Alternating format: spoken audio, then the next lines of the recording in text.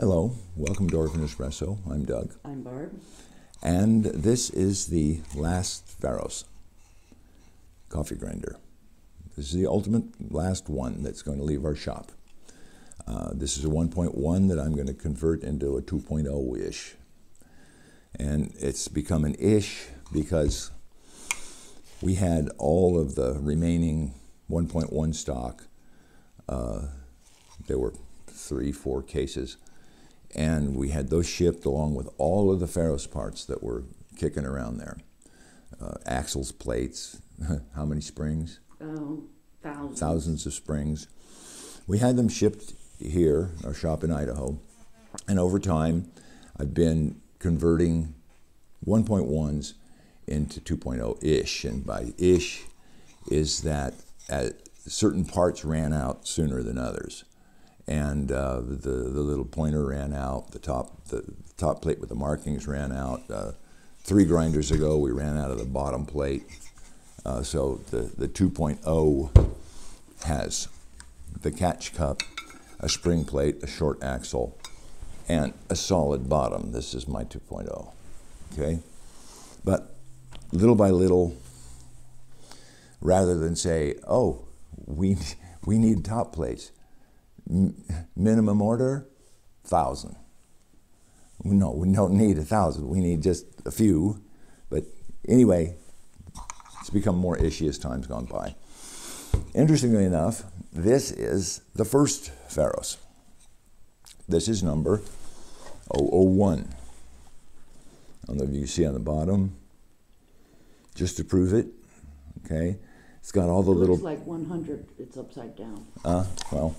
There you go. That's why we made it round, you know, and had to practice making the numbers there. Part of it was that we debuted this grinder on April 1st, 2011. And people thought it was a joke. And as it turns out, the joke was on us because we had spent a few months making one grinder. It was a winter design project, and you could make 10 sets of parts for the same price as one set of parts. E-machine shop, I think, so is we made 10. Where we had the plates made. And we had no idea, really. We knew how to make a thing, but manufacturing was a completely different story. And how do you make 10, or how do you make 50 or 100, or, as it turns out, 1,145 of the Pharos 1.0. We just called it the Pharos. There was no 1.0 at the time. But it was, we had to figure all this out, and these bolt covers, these are all critical components. And these 3 plates have to be parallel to one another, or else the burr is going to be completely off. And so these plastic covers we made with this is the original little jig, and would take a regular tubing cutter and cut them off at that line. Now, if they were a little too short, that was a problem. We would take them and line them up, and you could find the ones that were too short and the ones that were a little longer. So it's not a very precise thing. So to make them this precise length, we had a flatbed knife sharpener. And Barb would sit there, and if they were too long, she would measure, measure, sand, measure, and until they were correct. This part, this was another challenge. This was the top hopper, which was cut. This was either acrylic or polycarbonate, and it was cut with on a chop saw. And once again, there she is with the flatbed sander, sanding, measuring with a caliper, sanding, measuring with a caliper, until it was precisely parallel. That was the most important thing, is the sides had to be parallel. And then the hopper was cut out of a 4-inch ABS pipe, black pipe from the hardware store, using this precision tool, leading again to normalizing the parts. So being so naive that once we figured out a way to make a thing, we kept making it the same way. And it was so extreme that our design, the top one was a different length than the bottom one. And rather than change anything, we just kept making it that way. And to differentiate, we drilled a little hole to say that this was the top and this is the bottom. I don't see it on this one. But anyway, there's a little bit of history to, you know, encourage you that, you know, you can make a product without having a bunch of CNC machines, a bunch of, you know, it wasn't really an amazing investment. You know, we just needed a flatbed deal and a chop saw. Labor. Yeah, and a lot of labor, a lot of time, the willingness to do it. Yeah, 3-inch ABS. So that's the original number one. Set that aside. So I'm going to go ahead and make a 2.0-ish.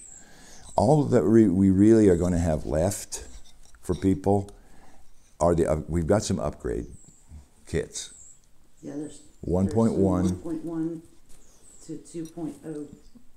Yeah, we don't have any more. We don't have any more of the 1.0 upgrade kits because it's all imperial, and the 1.1's all metric, and so that's a thing. Okay, I'm gonna go ahead, set some parts aside, and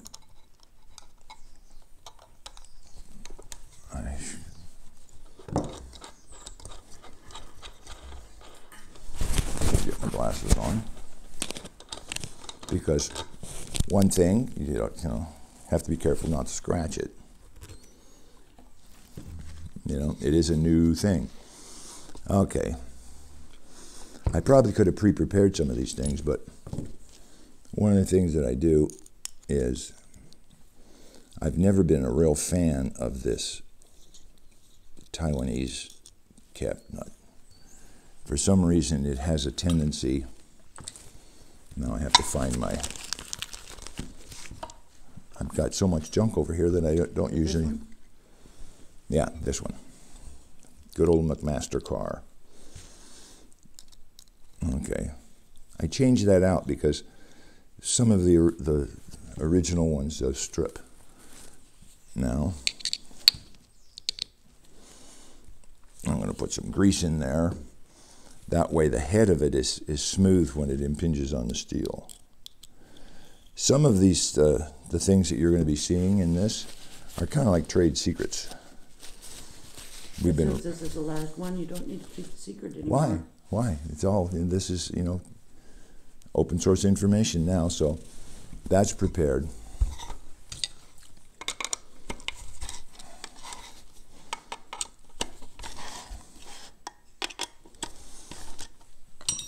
And we haven't really changed the tools that we use. To get these out, you kind of have to pull out on them and spin. And that should fall out.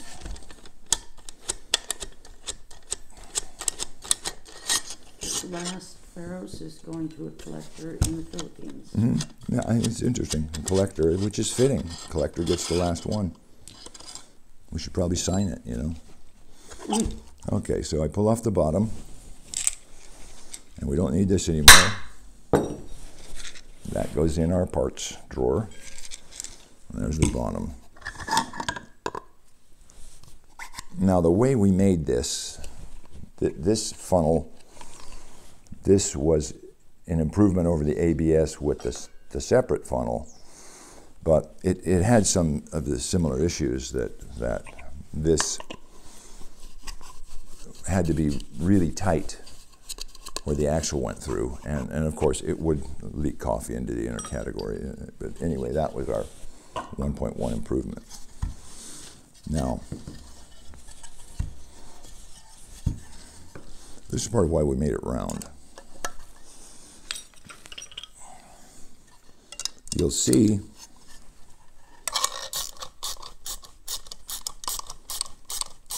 that converting a 1.1 to a 2.0 is just almost exactly like building a grinder from scratch. You know, I put these screws over here because Barb is going to help. because as you'll see,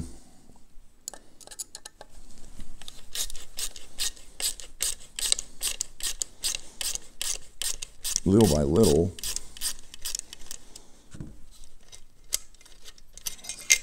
the grinder is going to lose its form. Oh, my assembly jig is over at the... I usually build these. I have a little corner over there where I've always built these things, but it's just not amenable to photography unless Barb was to stand outside in the cold and film through the window. Not likely. Okay. No, if you don't do anything more, I'll do it. Yeah, it's that... it's a square. It's over on the left-hand side. It's a square piece of plastic, white. With the purple thing on it? With a purple thing on it. Okay. Now, as you see, it is just completely gone from a three-dimensional thing into a pile of parts. Okay? Now, the first thing I'll do is swap over the burr. I don't want to lose those. 1, 2, 3. Are there 4 of them there, Barb? Where's number 4? In the wrench? No, Maybe. There's 4. Okay. The first thing I do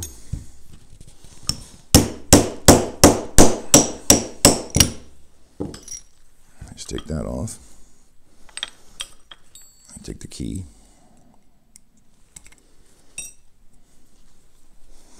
We've got a whole drawer for those, that's for sure. Let me see. Here's the new axle. Now, the thing to check is that this has to slide on nicely. Now, some of these were made with Loctite, which turns out to be a big mistake.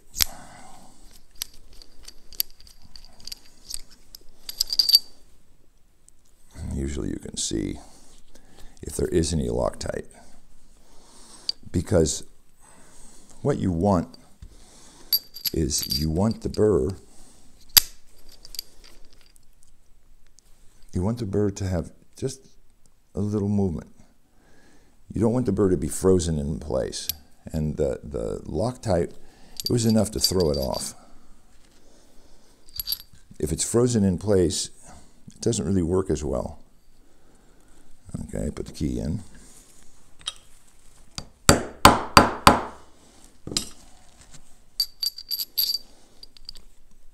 All right. I want you to slide on. Can you hear that? Oh, I gotta get my microphone here. That's important. Remember the Comandante wobble? Remember when Comandante admitted that their burr wobbles? That's why it's important. That's the wobble. Anyway. All right. It's part of how the conical burr meshes with the outer ring burr. Right, it self-centers. And if everything is just hard, the two burrs can not necessarily go together. And it's self-centering in a way. Okay, where am I? Usually I do this in complete silence I'm not sitting there blabbing or being filmed. This is my jig. I forgot something else. What'd you forget? No, I didn't. There it is. Like I said, all my tools are over on the other side of the room. Okay.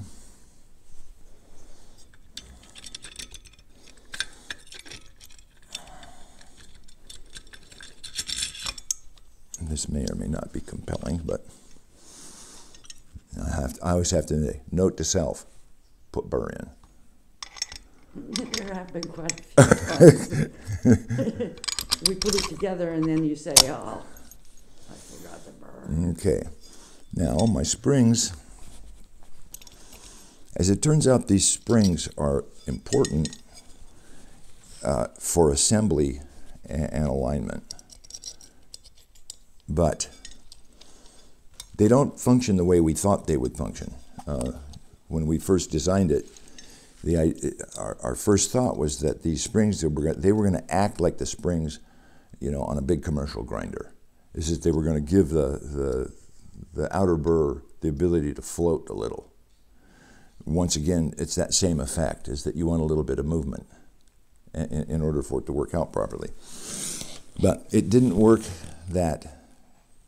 We tried it with the float, and it was a disaster. You couldn't even grind coffee with it. But as it turned out, the assembly, okay, that's the way it was before, because you got some little marks from the, okay. Here's the part that you need a trusted associate. Where is it? Oh, here it is. This is the new lower bearing carrier. We have the jig for doing this without the trusted associate happens to be in Taiwan. One of our engineers,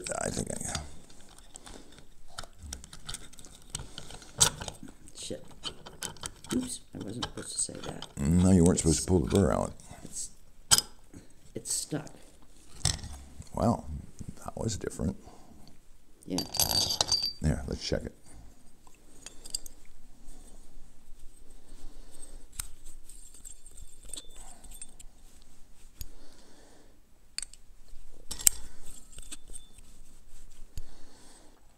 It's a little tight.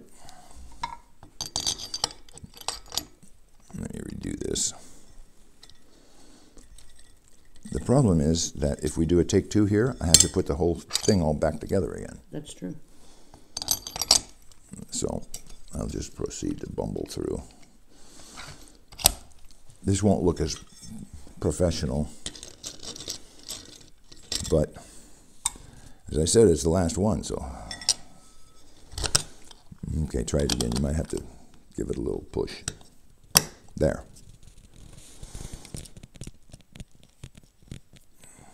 Trusted associate puts the screws on.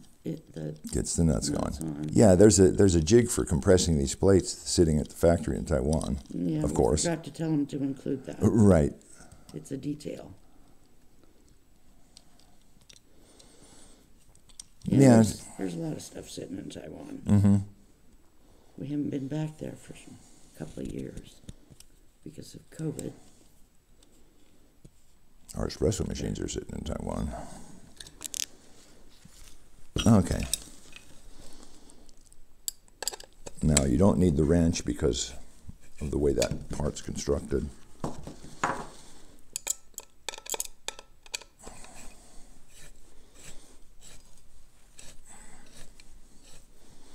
I make them tight and back off a half a turn. And those are the burr bolts that you're tightening. Right. This one's going to be stubborn. During this period of time that I've been, there it goes. The head had to pop into the little square slot. Little slot. During the time that I've been doing these upgrades, I've generally kind of marveled at how all these parts, something's kind of screwy. Trusted associate. You're running the camera and doing the bolts. Right. How all these parts that in some ways are not really high tolerance parts. Burr carrier, well, the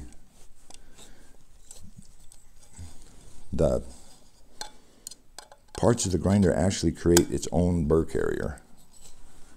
The frame, make sure these are all half back. I'm talking rather than building. I want these to be backed off about the same amount. Yeah, that was right now. Because I want to be able to see there's play in the mechanism. Okay, I put on the little Teflon washer. I'll get this one started.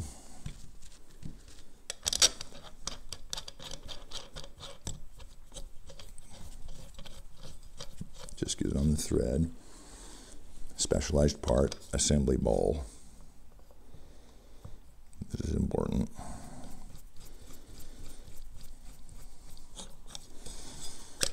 Okay, the first thing I want to do is I want this to be smooth. That means that this bearing, the top bushing and the bottom bushing are in alignment with one another, so that's smooth. Then you put your finger down here on the bottom of the axle. And when you turn it, you can feel if that bottom of that axle is going up and down, if it's ponying, as we call it, it's not aligned. One side of the inner burr, the cone burr is rubbing on the ring burr, and it's going up and down a little bit. So, to fix that, basically take it, and I'm using the cone burr, bashing it inside of the ring burr. Now I'm pulling back on it, and it feels even, and that's not moving up and down. And it's still smooth. So by hitting the assembly knob on the top, the cone burr pushes the ring burr just a tiny bit. And it doesn't bash on the teeth because it's machined off on the edges. But you get it centered that way. Okay? Now, this won't, these, you have to insert these before you tighten up those burr bolts. Because once you tighten up the burr bolts, you can't get these in. Yeah.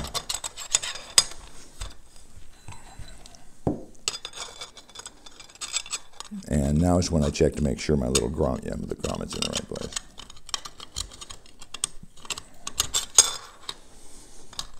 Okay.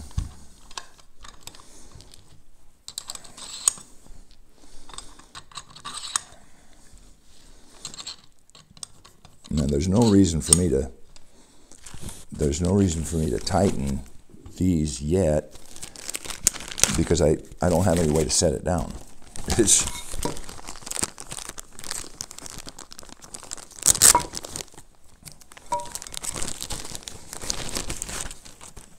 our spring plate.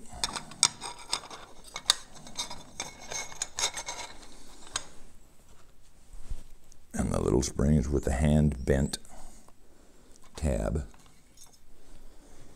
so they don't fall through the hole.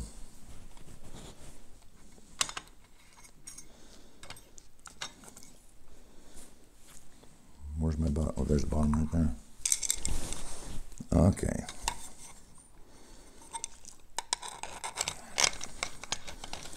Now these, you just kind of turn them around and around and around. You pull out and it caught. So I pull out. There's a nut captured between the plate and in the cavity of the bottom. Right. Rubber. So you turn it until it gets started, and then you have to pull and turn, pull out and turn at the same time. So the flange on the nut, it's a flange nut, is what it's called. Yeah. So the flange nut gets enough friction against the plate so you can tighten it.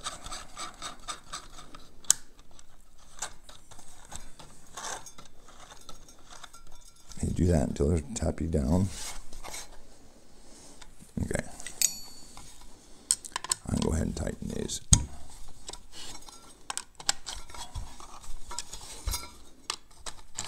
Yeah, just about done, eh?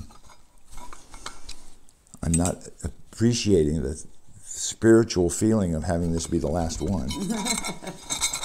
Okay? Now, I'm going to go ahead and tighten those. I'm not going to, I just take up my other half because in comes the critical part. There's this whole fanaticism on Home Barista about aligning grinders. Okay. I've set that. Okay, that's at 0. I've set that back just. This is below espresso. You hear it? Somebody asked the question, can you align conical grinders? Everybody says, oh, no, no, no. They can't align conical grinders. It's set at the factory. That's true on a lot of grinders. Okay, I got Made no. so you can't. I have no rub, no sound.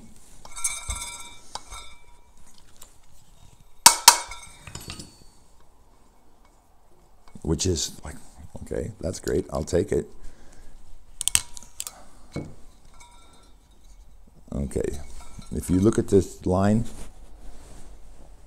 all right,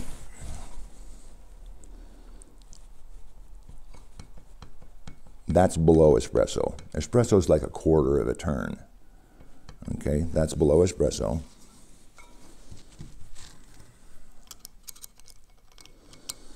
It's too bad this went together so perfectly. I don't know. I think it's a good thing when they go together perfectly. Yeah, no sound, no rub. Okay, this is what the hammer's for. And the one that I built yesterday, which is going to England, yesterday, the day before, it had really a bad rub on one side.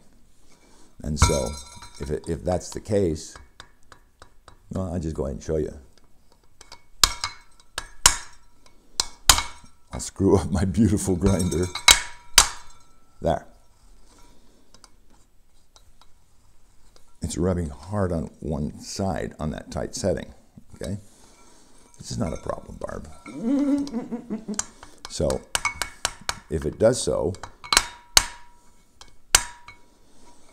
you just tap it back the other way. You tap it back the other way. Once again, it's so close. It's just a tiny hair above 0. You tap back the other way until the rub is gone. That's the whole point about being able to align it, that you can align it by moving the ring burr around. And then once you do that, you finish tightening the burr bolts. Right, all the way. And if you're, this is the point, is that if you're having trouble, you set this back even farther, and then you slowly reduce the gap. You'll set this at a half a turn, and there's no rub. And then you get it closer and closer and closer until it's just a tiny bit off 0. Tighten it up.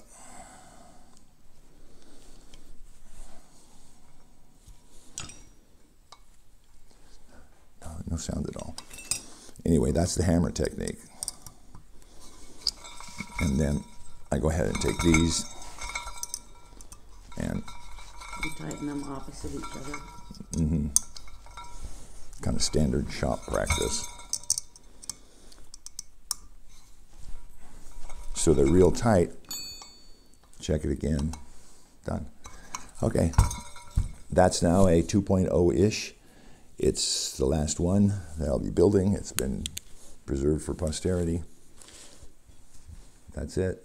Thank you. Thank you for your interest in the Pharos hand coffee grinder. Yep, all these years, 13. Thank you. Mm-hmm.